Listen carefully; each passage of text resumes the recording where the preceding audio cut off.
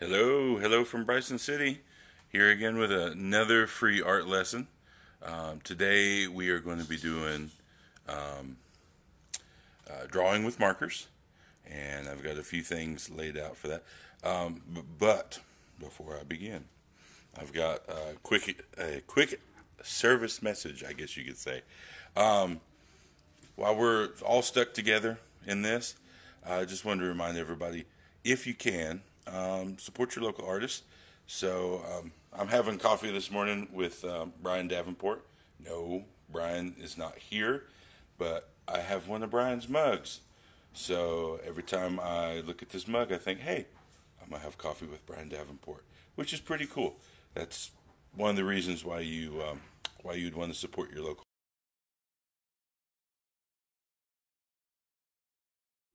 So that way, you know, you have that relationship. It's artwork, not that, yeah, you could go get a mug cheaper anywhere else. Of course you can.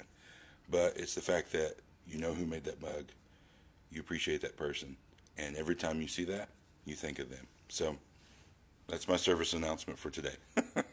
So anyway, markers. Yes, I have some stuff laid out here, and we're going to get started here in just a second. All right. So first, here's my big bag of markers. I bought this set a while ago, and I've really been enjoying it. They are Tricolor, Tibra color, sorry, Tibra color, and I've just basically threw them all in here, and I've thrown them in this big bag from Jerry's Artorama. And in case you were wondering, Jerry's Artorama is based in Raleigh, North Carolina. So I like to do my shopping as much as possible in North Carolina. But sometimes that's not possible. So anyway, here's the markers. We'll be using those today. Also have, again, we've looked at this, the pins, the collections of pins and other markers. I use these at the same time when I draw with markers. So it's good to have them. So some examples. The sketchbook I started a while ago. And here's some examples of what you can do with pins and markers. There's some, I started drawing these amulets. They're pretty interesting. They're more like they start off as a doodle and then turn into something else. All the stones here are based off of real stones. This is based off of lapis. There's my black snake.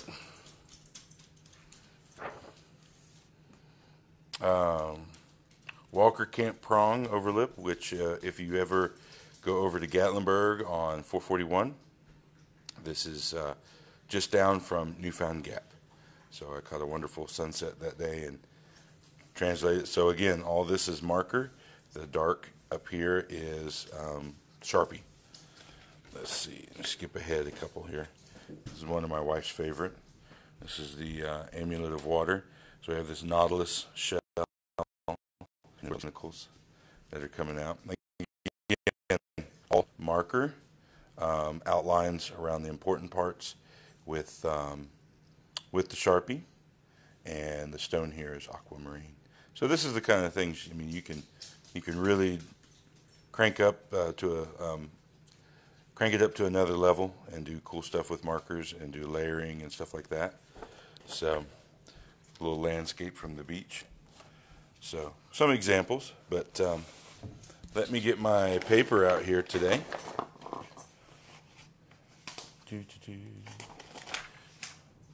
And get set up. If you have any questions or need help finding, like if you want to get some materials or something like that, make sure to post in the comments so I can provide you like information to those resources and stuff. Also, I almost forgot, and I need to do a shout out for these folks too. If you don't want to draw, if you just want to color, our friends down at Bryson City Outdoor have been posting coloring sheets drawn by Liz Nance and some of their other employees daily on their website. So you can go, this is one of Liz's So you can go get a print off a color sheet and you can color this instead of drawing something and having to figure it out, you know. And this is great practice. A lot of people think coloring's for kids. No, coloring is practice on how to blend and shade and do that kind of stuff. So don't ever let anybody tell you coloring is for kids. So, all right. So let me get my camera in here, get it switched around. So I'm going to start off today. Let me get. I have a double-ended Sharpie here. Again with the Sharpies. Hello, folks at Sharpies. Send me some Sharpies.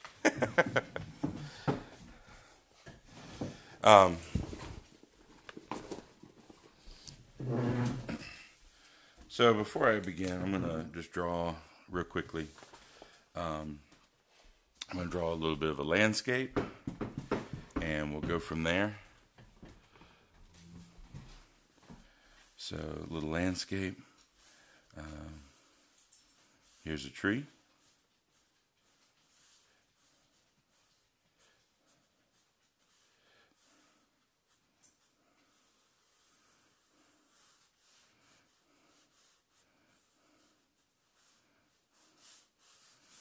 And we'll fill in the top of the tree like this. I want to do it very loosely with this Sharpie because I'm going to and make it look a whole lot better. So just like that. And then off here in the distance, we'll draw our mountains.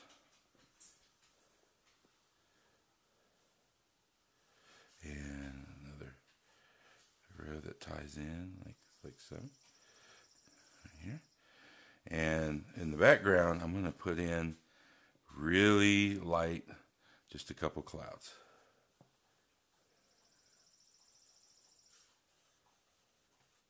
And maybe one more up here.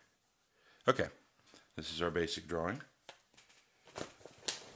So now I'm going to break out the markers. I'm going to start off with this brown and start on the tree.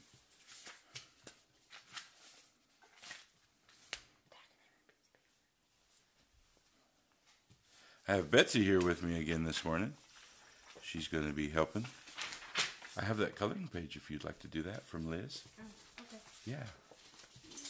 She's going to color the coloring page from Bryson City Outdoor from Liz Nance. So we'll see what kind of magic she can come up with.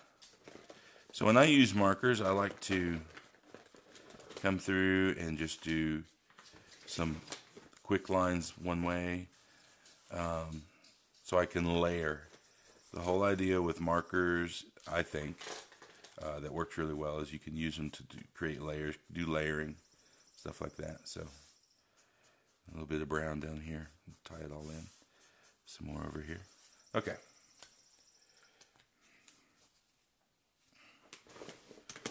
Switching gears to another brown.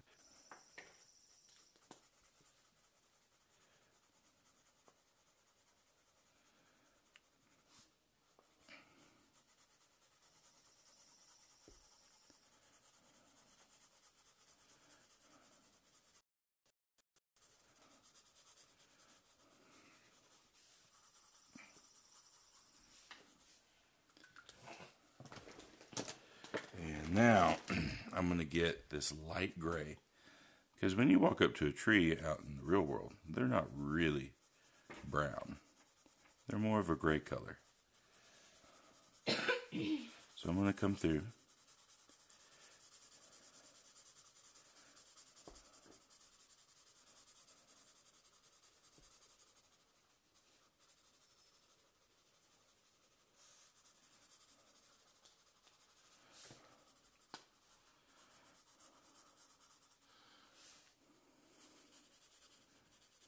All right. So again, it's about the layering of color. So I've got a yellow here. I'm going to start off with the yellow up here in the tree on the outside edges. And you guys will see what that'll do. And again, I'm using more realistic colors. You don't have to use realistic colors. Your tree could be purple or pink. It could have blue or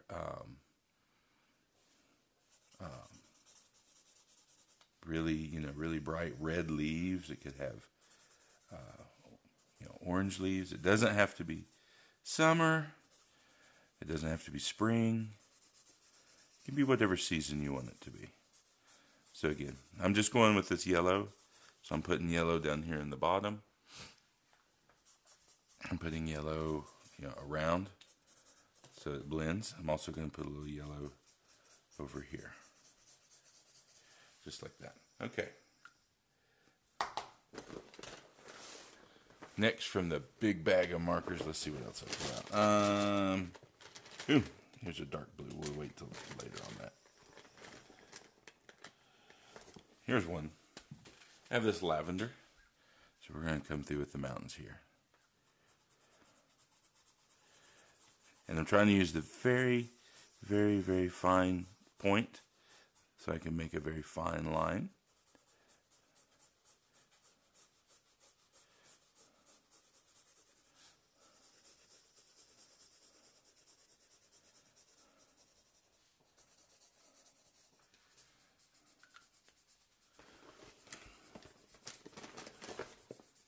I have this kind of turquoisey blue.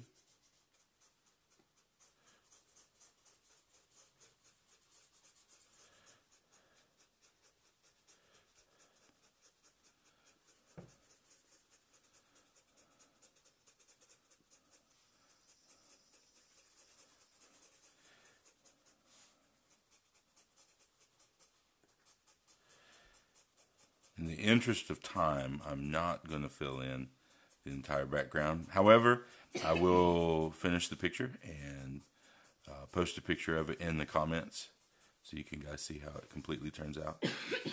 Right now, I just want to get around this tree, come over here.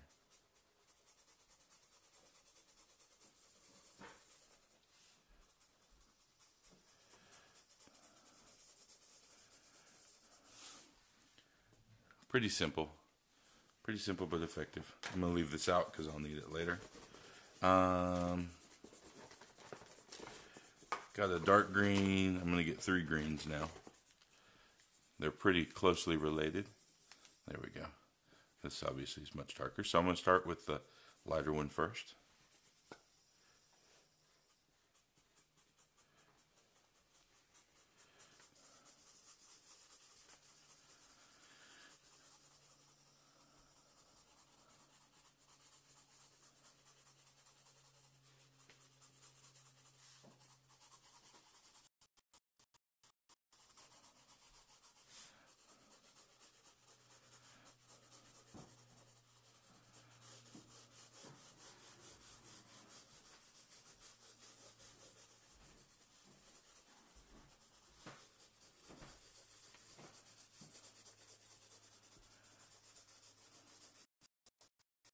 Get all the green here on the mountains. All right. Going a little bit darker.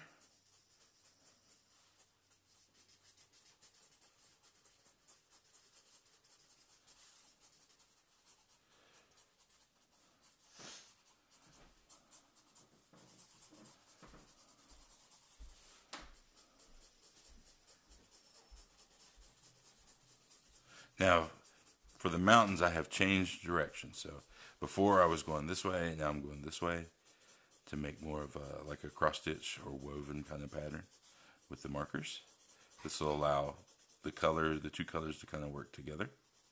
And then I'm going to take this one. I'm also going to go around the edges and use this color a little bit more on the edges.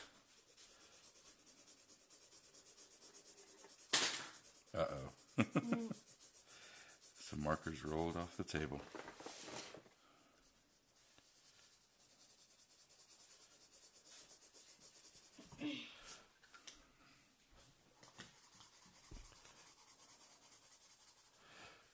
There we go. And now for our dark green.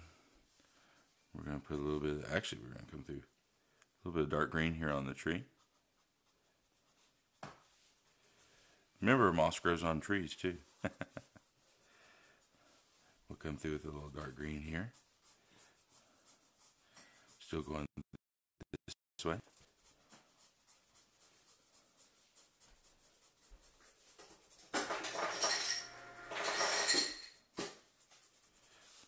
All right.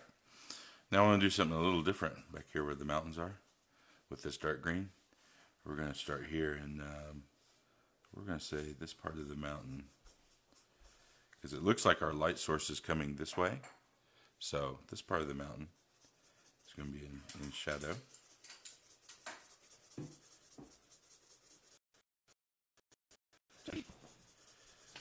We'll extend that out a little bit over this way. And let's say there's over here in this bottom corner, there's also a holler right here. So we'll extend the shadow out that way as well. So, same thing on this side. We want to appear the mountain has depth, it's dimensional. So same thing again, another holler right here, maybe a little one right here too.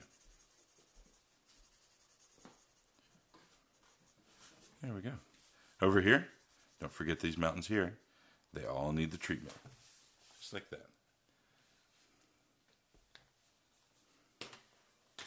Now, I have that turquoisey color from the sky again. I'm going to get it out, and we are going to go over these background mountains.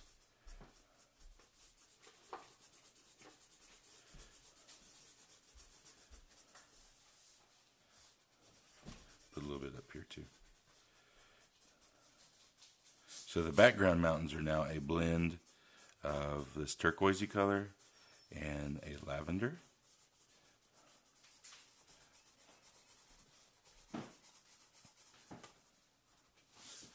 There we go.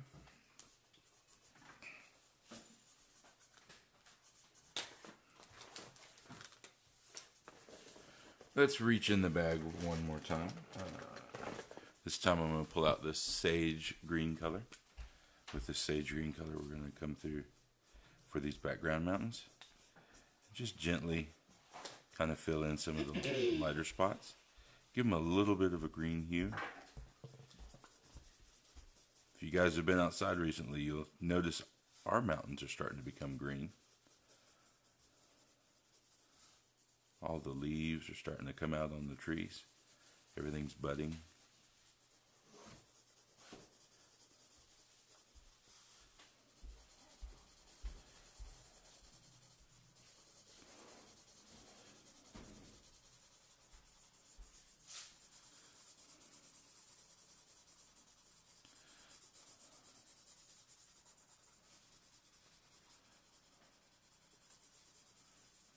Again, a very light touch with these markers. You don't want to push down very hard.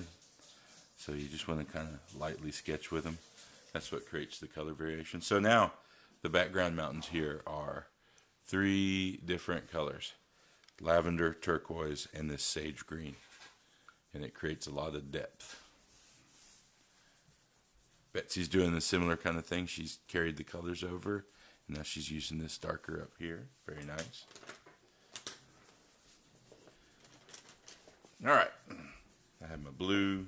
Oh, and I also have a little bit of this light green from before. We're going to fill in some of the tree with this.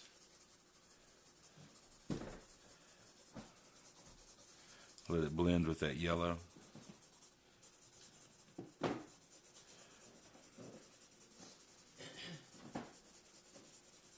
Just like that.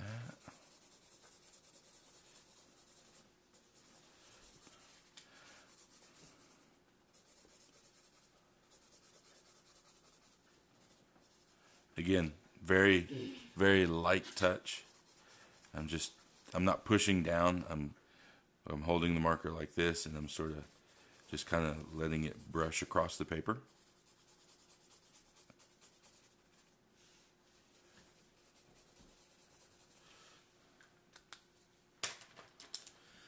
We'll come in with this medium green, and now what I'm going to do is I'm going to do some curves and some swirls. Kind of help build up the volume of the tree with this darker color.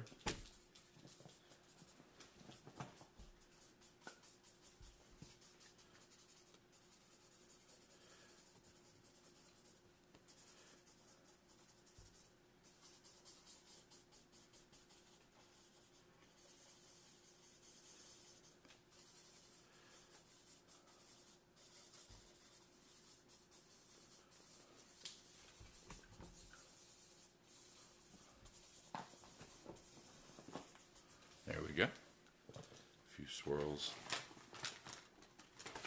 Got this darker blue, almost like an indigo.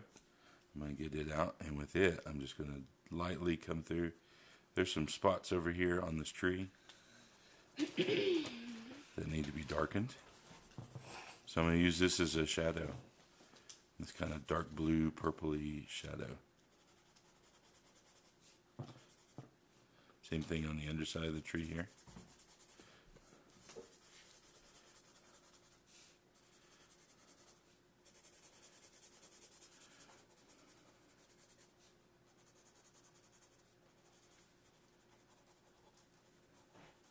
Real light. You don't want to push down too hard with these.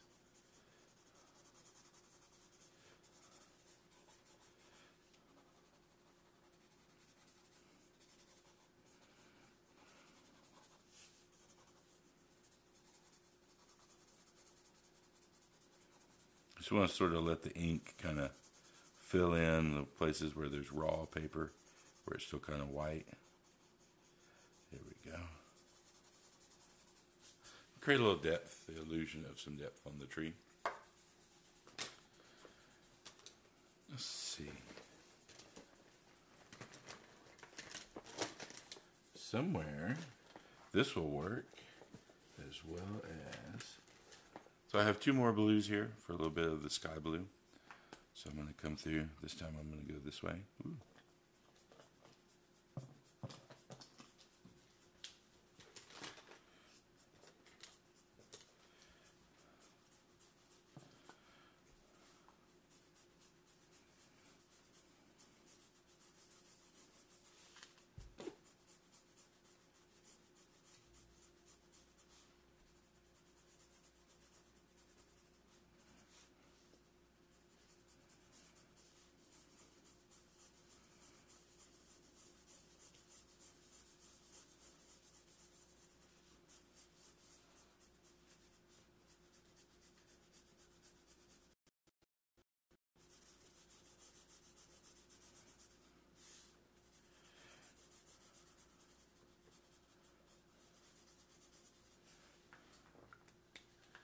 Like that.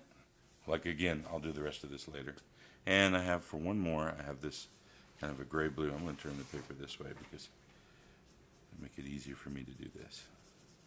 So I've gone this way and diagonal, and now I'm going the opposite direction to blend all these colors together.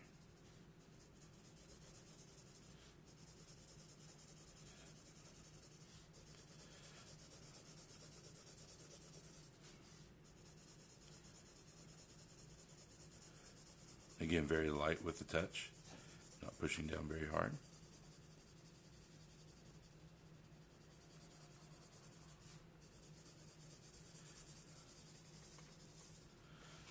Get all that filled in there. All right. So you can keep going with these markers and this kind of cross hatching and building up lines and texture and stuff. You can add other colors in there. For example, here's a little bit of red.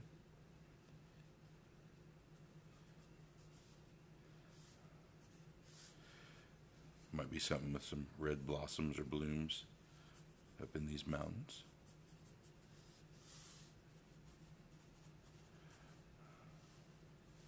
There we go. You can come back in with all sorts of different colors and stuff like that. It just depends. Depends on whatever. I mean, you can grab other stuff out of here. You can build up these layers. Here's a little like this seafoam kind of green color.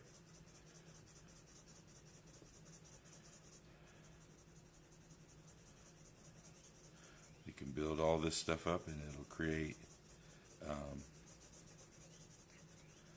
a good variety of color throughout your picture. You can also, I forgot to mention this too, you can also do dots. Do a little pointillism. Dots are kind of nice. So you come through and you just make the dots. Matter of fact, we'll do a few more here. That's the problem, is you start working on this and it's addictive and you're like, oh, I need to keep doing this. I don't want to stop. So, but you can do the dots. You can do the pointillism, fill it in. So I look forward to seeing what you guys create today with your markers. Again, please post any suggestions for future lessons in the comments. Post your drawings in the comments. And we will see you tomorrow.